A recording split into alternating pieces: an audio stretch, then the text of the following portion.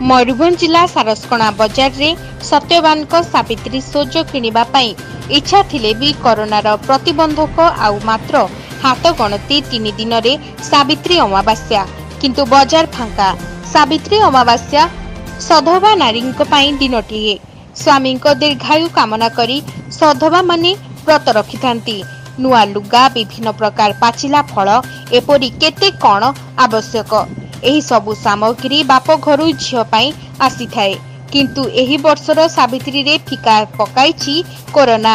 Lockdown कोहल परे किछि स्थान रे फल दुकान खोलिछि किंतु लोकंक गोड़े बेड़ी पकाइछि कोरोना।